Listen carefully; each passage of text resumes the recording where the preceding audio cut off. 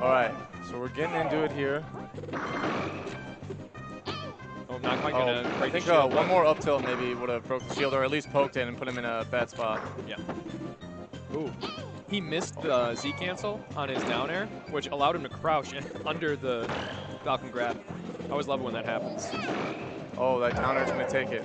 Wow. So Fruitfly with an early lead. Okay, gets down air and grab. Nice snare to get him off stage. Oh, gets a second grab. And that misses the Falcon punch. But And gets hit with the last hit of the dare. Takes his whole stock. Yeah, unfortunate. Oh, tries that. SPLORCH tries that up tilt, and again, maybe just one more up tilt would break shield or at least poke it. But he gets, he still gets some damage off it, and he puts him in a good edge guarding situation. Oh, that weak nair is so good on Falcon. I'm feeling like even if he does get the shield break on that, the result's going to be the same. He's still got those down tilt, or sorry, those up tilts off of it. So whatever that F works. smash.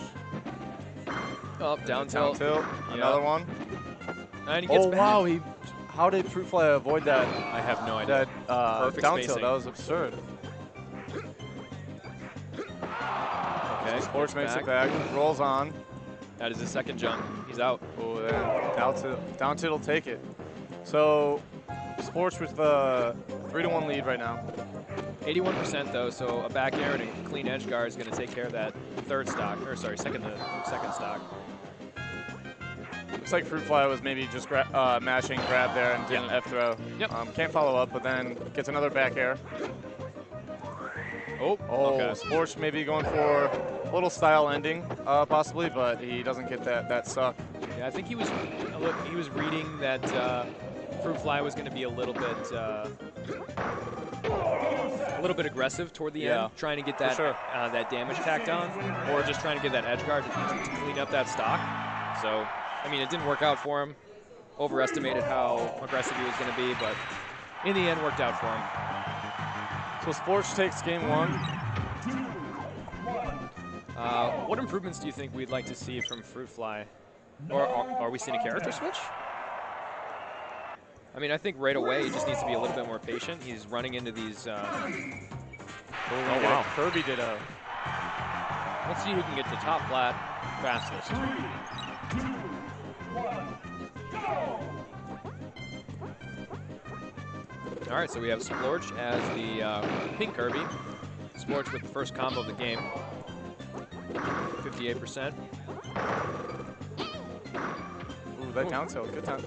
Oh, that down air is gonna take it. Fruitfly just he ledge topped, and SPLORCH was there with down air waiting.